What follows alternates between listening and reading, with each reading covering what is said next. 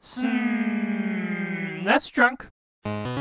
Here's one of the more fascinating 8-bit games I've ever seen. It's Golgo 13 Top Secret Episode for NES, based off of the Golgo 13 manga, and you play as Golgo 13, real name Duke Togo, a cold-blooded assassin, kinda like the Japanese James Bond, and he's got a mission to take down the evil Drek Empire. This was developed by Vic Tokai, who are also behind outside-the-box games like Clash at Demon Head. And yeah, this game is just slightly outside the box, to put it lightly. It mixes all sorts of gameplay elements and mechanics, and it's got a legitimately interesting story that comes across as, well, adult, for a lack of a better term. But the game is far from perfect, and there are a number of flaws you have to bear with if you want to enjoy this one.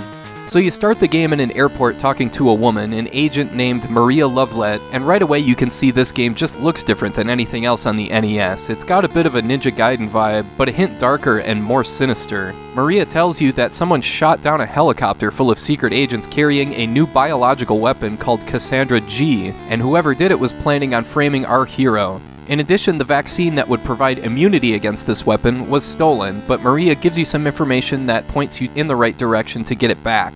And that's when the game really starts, and, yeah. Here we see the flaws that you'll have to contend with. The side-scrolling action here is just awful. You walk forward slowly, but you jump insanely high for some reason. But the worst thing is, B is jump and A is attack. That drives me nuts. It makes me feel like I have to take out my brain and put it back in backwards for me to play this. Enemies will shoot at you from across the screen, and your first instinct will be to try and shoot back at them, but you'd be wise to concentrate on dodging first, then shooting, otherwise you'll drop dead before you know it. You can also do a jump kick if that works better for you.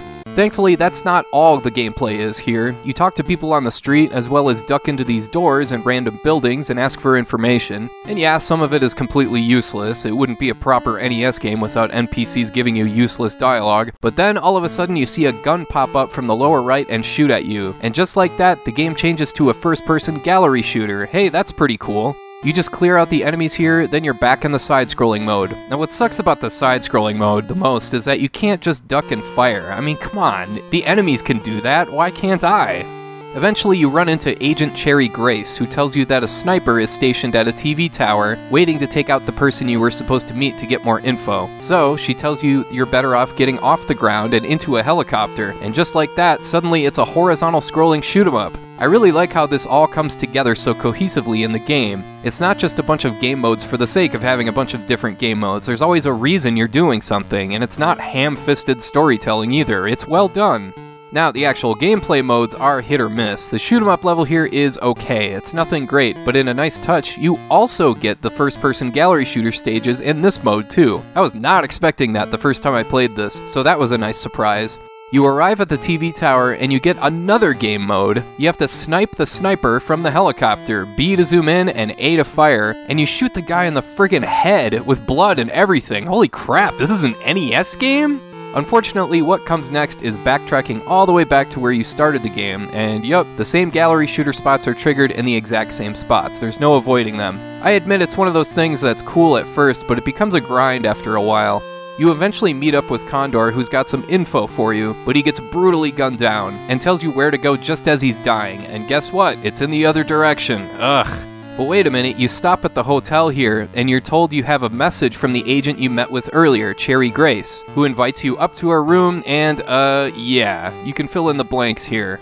Okay, so let's recap what's happened in this game so far. You play as a total badass spy, you shoot randos and kick them in the face, you switch to a first-person gallery shooter mode and gun down helicopters, then you fly a helicopter yourself, blowing up all sorts of stuff before you headshot a guy from hundreds of feet away, then you watch a guy get brutally murdered in front of you, and then you get laid, which I should mention replenishes your health as well. Bear in mind, all of this happens within the first 20 minutes of playing this game. That's freaking nuts! There are a couple other game modes I should mention that show up later on, and they may be game breakers for some people. The first is the underwater mode, which is just a drag. You move incredibly slowly, you take damage from these mine things which are everywhere, and the gallery shooter stages here are really a pain, because your crosshair moves really slowly. After this part, you end up at the enemy base, and you're back in a first-person perspective again, this time navigating a maze, and these mazes suck.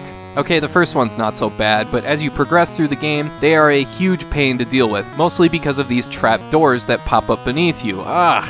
It's really easy to get lost since these mazes are huge and have multiple floors, so it's either take a visit to GameFAQs or just draw your own map. I should also mention quickly that throughout the game there's no items in the way of power-ups or health replenishments. You only get life back and extra ammo by defeating enemies. You also have unlimited continues to get through this one, and thankfully the game is reasonably kind with checkpoints, although some will set you way back unfortunately. No saves or passwords here however, and this is a long game. Well, long for NES. It could take you something like 3 or 4 hours to get through.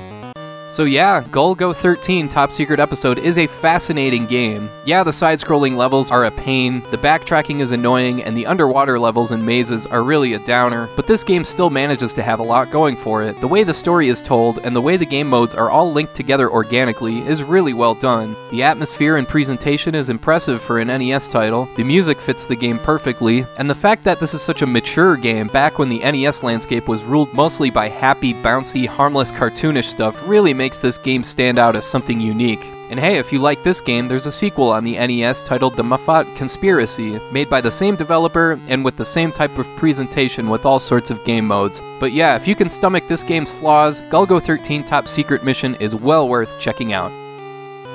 Alright, I want to thank you for watching, and I hope you have a great rest of your day.